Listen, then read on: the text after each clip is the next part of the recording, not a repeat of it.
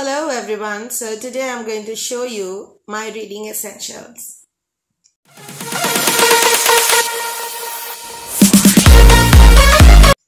I have been reading all my life and my reading essentials have changed throughout the time.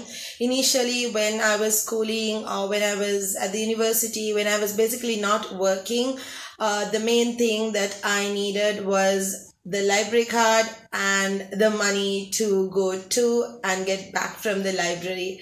When there was a time that I actually couldn't afford books when I was a student, obviously. Now things have changed a bit and my reading essentials have also changed. Let's take a look at them. First up, you need a place to read. I read on my bed and then a reading buddy. For me, it's Blinky. Then obviously you need a book to read. I have this table which I balance on my bed so I can keep the book and whatever the other stuff I'm using when I'm reading. And then I'm going to need water, a drink, and obviously some snacks. And then my annotating pencil case.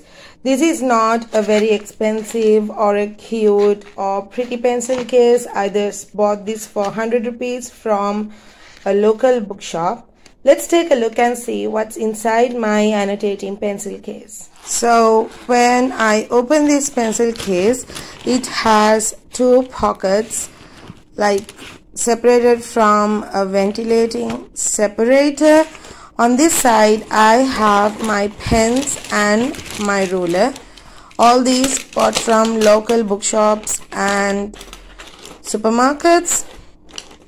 And in order to match these, I have my sticky notes and my tabs.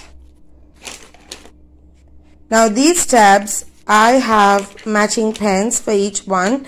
I use the purple pen for the yellow tab, and I also have a black pen and a blue pen to write on the sticky notes that I'm using, especially when I write something after a chapter or like a general idea that's about the whole book.